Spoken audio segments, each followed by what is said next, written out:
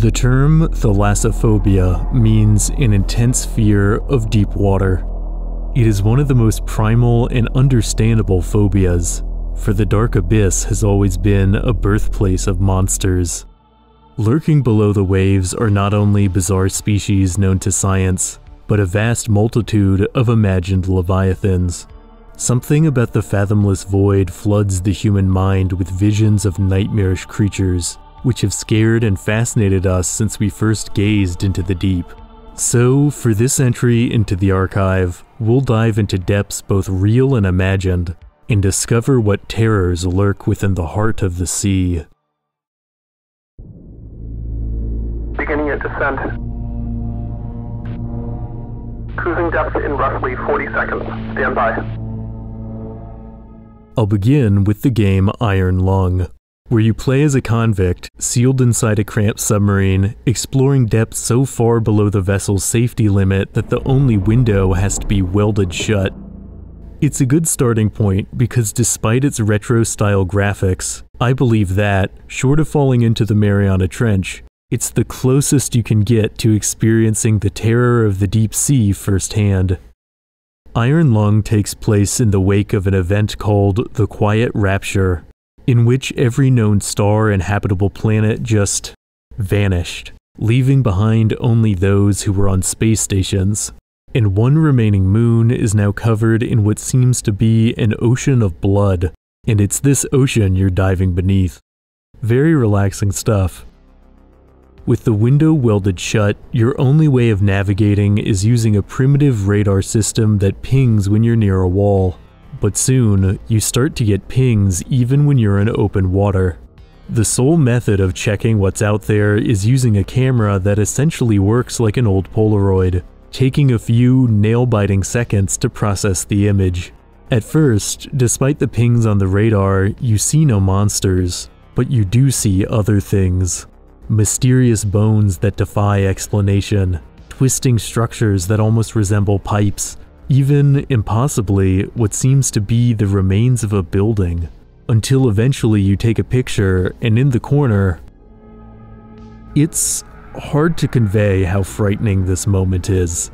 Because of the delay, you know that the creature might be right on top of you, but you take another picture and it's gone, like there was nothing there at all.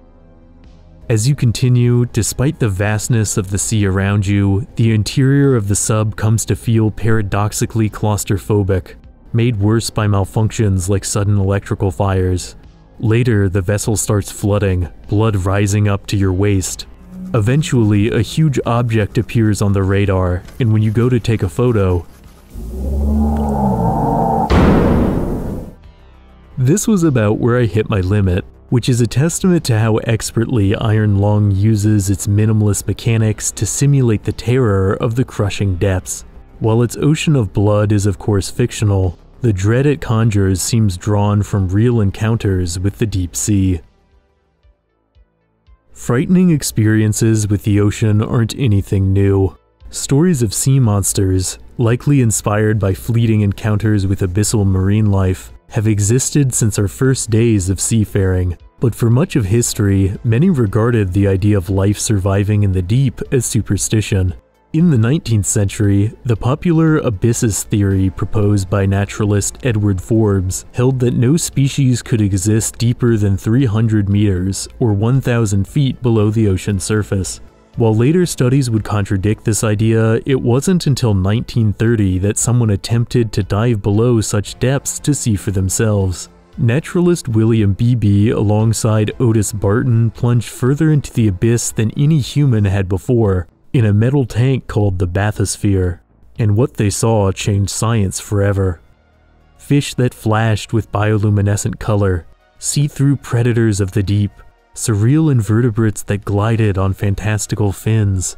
One can only imagine what it was like for someone in the early 20th century to see the alien sights of the deep for the first time, especially when you consider that the men were observing the abyss in a heavily altered state of mind, as both were battered and concussed from a bumpy voyage down. Perhaps it's no surprise then that not all the fish they claim to have seen have been identified.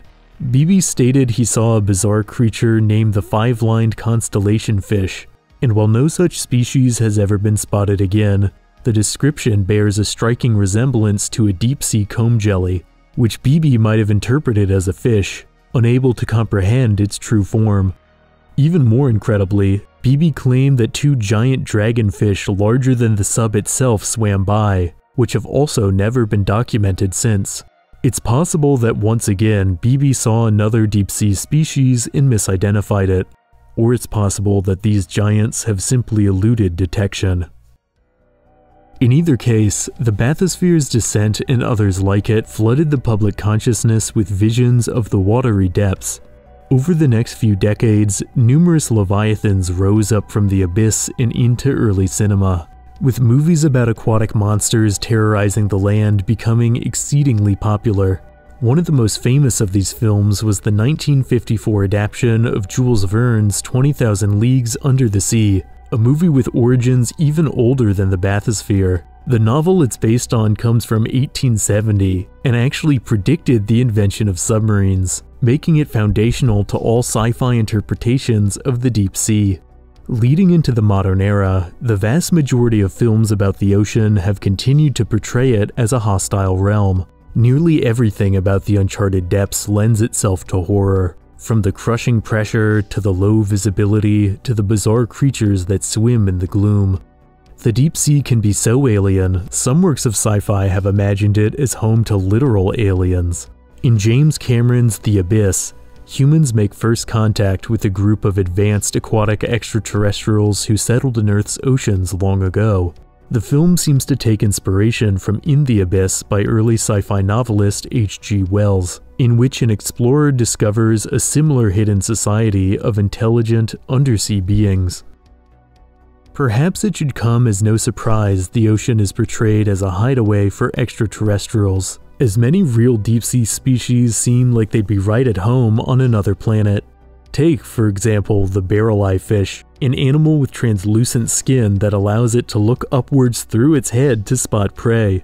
Or the vampire squid, a cephalopod whose underside is covered with fearsome-looking spikes to ward off predators. The life forms of the depths can be so unsettling, it's understandable that most media interprets it as a terrifying realm. Yet a greater understanding of the oceans hasn't just led to fearful artistic reactions. Abzu is a soothing video game that makes a stirring case for the beauty of the undersea realm. Following the voyage of a diver through stunning marine environments, the gameplay involves no combat or survival mechanics. Instead, you spend your time drifting through shoals of simulated fish, taking the flipper of a porpoise and leaping over the waves, or diving with giants of the deep. Abzu invites you into the beating heart of the ocean, where every moment thrums with the rhythm of life. At the same time, it is a game that politely asks you to let your mind wander, to let go of your fears and meditate on the calm vistas around you. But even in the cheeriest, most brightly lit renderings of the ocean, there are often moments where the dread of the vast abyss creeps in. One major example of this appears in Beyond Blue, an underwater exploration game where you catalog different species of marine life. Compared to Abzu, Beyond Blue takes a less stylized but equally peaceful approach to underwater exploration. Yet even though it's not intended to frighten, there are parts of this game that I find scarier than the entirety of certain horror titles. There's a moment in Beyond Blue where from the pitch black void, a giant squid attacks your camera before disappearing again into the unknown. The game shows that even in an educational context, the deep can be unintentionally unsettling. Perhaps the ultimate example of accidental horror is Subnautica, a series that plunges you into the alien seas of a distant planet. Subnautica and its sequel bring you face to face with so many nightmarish aquatic predators they're often described as horror games, or at least horror adjacent. Yet that wasn't the intention when the game was in initial development. Originally, Subnautica was planned to be a more relaxed cruise through an aquatic realm, but early testers kept getting frightened by the unknown depths, leading developers to realize the potential the game had as a more intense experience. Yet the power of Subnautica comes from more than just jump scares. The game will stun you with the vastness of megafaunal filter feeders, befuddle you with the bizarreness of unclassifiable oddities, and bewilder you with the blurred light of bioluminescent wonders. Though not set on Earth, perhaps more than any game, Subnautica presents the experience of the ocean in its totality, a realm that inspires both awe and terror. I think it's curious, then, that despite crafting a painstakingly complex, diverse biosphere of simulated life, Subnautica is typically remembered as a game designed only to terrify. In today's market, Subnautica doesn't seem like it should be able to frighten audiences. There is no killer chasing you, no axe-wielding maniac just around the corner. Threats that are much closer to us land dwellers than something thousands of feet below the waves. And yet the dread that Subnautica evokes can be overwhelming, all-encompassing, to the point where you forget the more peaceful parts of the ocean and vow to never dip a toe in the water again. Even when the ocean isn't presented as something frightening, the vast majority of humans still feel some uneasiness towards the immeasurable deep. In regions where the light dims and visibility drops off, our rational mind fades out and our animal mind checks in and gets to work frightening us, conjuring images of immense leviathans twisting just out of sight. Of course, it doesn't help that there are leviathans in the depths. Abyssal gigantism is the scientific term for the tendency of deep-sea dwelling animals to grow far larger than their shallow water relatives. While there are some proposed explanations for this phenomenon, the inaccessibility of abyssal habitats means that there's still much we don't know about the giants of our own oceans. It can make you feel like anything might be down there. And that can cause problems. A few years ago, an infamous Discovery Channel documentary took advantage of the ocean's potential to conceal monsters and suggested the long-extinct shark, the megalodon, still swam in the oceans. This concept gained so much traction in the public eye that it seemingly inspired The Meg, a movie in which a somehow still-living megalodon attacks modern beachgoers. While it's easy to laugh at the fact that so many people believed a prehistoric shark still lived that a major studio made a multi-million-dollar blockbuster about it, this cultural phenomenon shows the power of the ocean's unknowable vastness to trigger human imagination. Yet many of us had our trust shattered years earlier, with the release of a mockumentary called Mermaids: The Body Found. This widely aired faux documentary sets out to convince you that mermaids are real hominids descended from aquatic apes, and for the time, it was pretty convincing, using fake cave paintings, manufactured artifacts, and even full CGI recreations to lend plausibility to the absurd concept. The film honestly goes so far into fictional mermaid biology, it almost feels like a work of speculative evolution. It even folds in real-world unusual phenomena, like the bloop, and claims they were the result of mermaids. For those of you who don't know, the bloop is a strange underwater noise recorded in 2002 that was many orders of magnitude louder than even the largest whale calls. While the sound instigated speculation of an undiscovered creature, further analysis shows it was almost certainly the result of a glacier moving. But the speed at which these hoaxes and misunderstandings have spread shows that the skeptical part of our psyches shuts down when it comes to gazing into the abyss. It's no accident that one of the most widely reported childhood fears is of a shark lurking in the deep end of a swimming pool. Plausibility doesn't matter. When it comes to deep water, anything could be waiting down below. Yet paradoxically, sometimes the best way to convey the power of the ocean is to reveal very little of it, and few pieces of media make use of the unseen better than the anxiety-inducing water womb world. A deeply surreal pixel art game created by indie designer Yames, the game follows a religious man who believes he's found the origin point of life deep below the waves. The game is dark, not just thematically, but literally. At any given moment, the vast majority of pixels on screen are pure black as you gaze out from your helmet into the unyielding vacuum of the ocean. Much of the gameplay involves sifting through silt, where you find things that should be there like a pair of goggles, and things that definitely shouldn't, like a human skull that's over 10,000 years old. The more unsettling objects you find, the more you become convinced that a big scare is coming, that any moment now something will pop out of the darkness. But nothing comes, until back at your undersea lab, you hear this.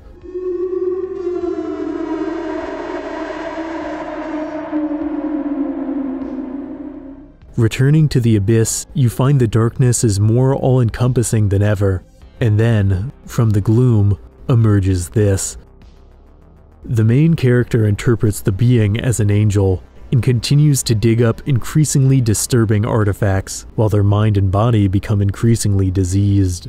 And the ending comes not long after that, for Water Womb World is a short game, offering only a tiny glimpse of a far wider realm of nightmares, which only adds to how unsettling it is. In the same way that the ocean's dreadful power comes from how much of it we've never seen, the game's restraint makes its atmosphere of unease all the more palpable.